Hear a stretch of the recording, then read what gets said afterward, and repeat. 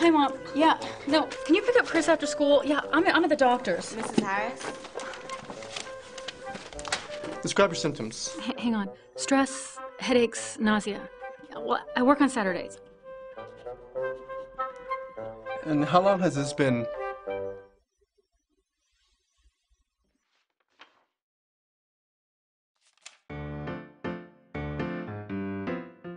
Equanimity. Balance your lifestyle.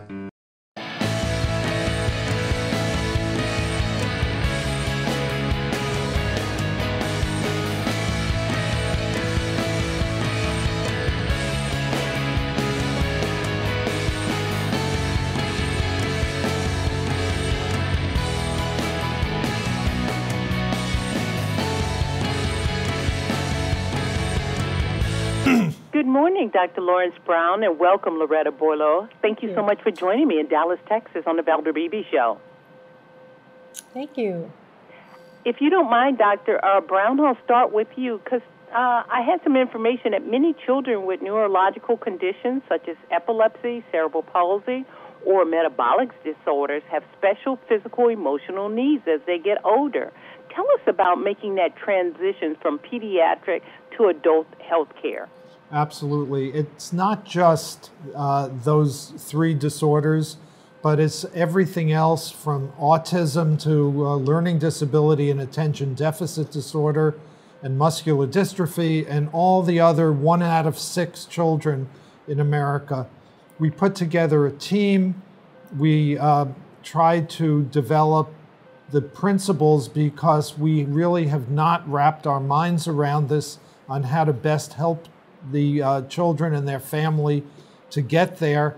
And thanks to the partnership with ASI Pharmaceuticals, we came up with some core principles that we can discuss. Okay, and before we get to those core principles, could I hear Loretta's story? Lori, would you add some information to the conversation?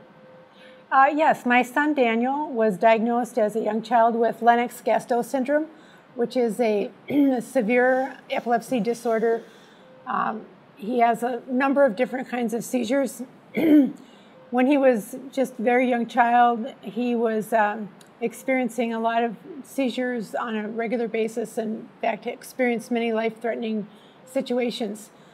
We took him to a pediatric neurologist, and over his childhood years, we developed a very close relationship with that pediatric neurologist and learned to trust him very much for his care. So when it came time for Dan to transition into an adult neurologist, we were very anxious about that. We didn't really want to leave the care of that pediatric neurologist. Plus, we didn't have any guidelines on how to go about choosing an adult neurologist, and we didn't have anything in place like the statement that Dr. Brown is talking about, he and his colleagues putting together. Okay, thank you. We're going to leave it right there because I want to ask Dr. Brown, because that sounds like a common condition. You know, I'm very attached to my doctor, and I'm adult. I don't want to change doctors, and I think that's been a lot of the hoopla about the affordable health care. You know, people want their doctors, and they want to stay with them.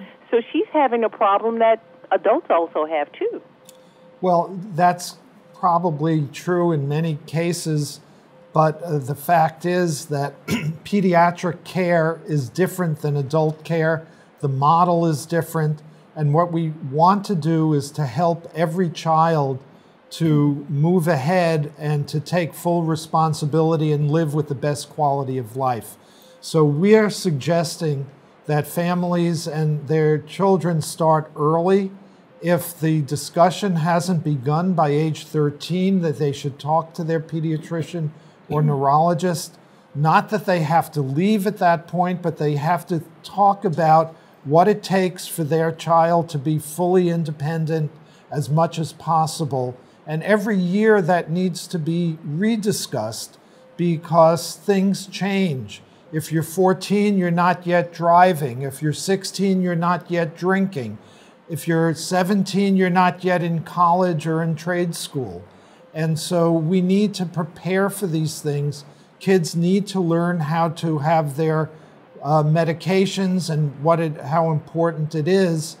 And lastly, in the unfortunate case like Loretta discussed, where for physical or intellectual challenges, they may not be fully responsible. They should be as responsible as possible. And legal implications need to be put in place before they turn 21, before they lose all the advantages of special education, or it may not happen at all. I want my audience to know that Dr. Brown comes well qualified. He's a medical doctor, associate professor of neurology and pediatrics at the Children's Hospital of Philadelphia and the Perelman School of Medicine at the University of Pennsylvania.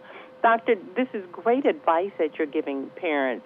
How can, is there a team or a group or some organization to help them make this transition?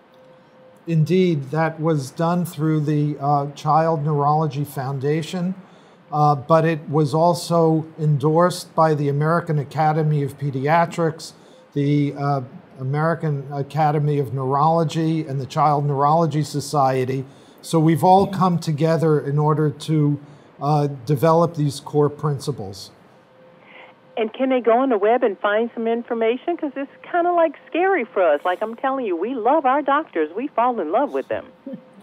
Yes, there are several websites that are very helpful. The first one is advancingepilepsycare.com, and the second one is childneurologyfoundation.org. You guys have brought us something to light that we all need to think about. I really appreciate this. I want to thank you so very much, Dr. Brown and Loretta, for being a guest on the Valder Beebe Show. And thank you for sharing your story, Loretta. Thank you. Thank you, Valder.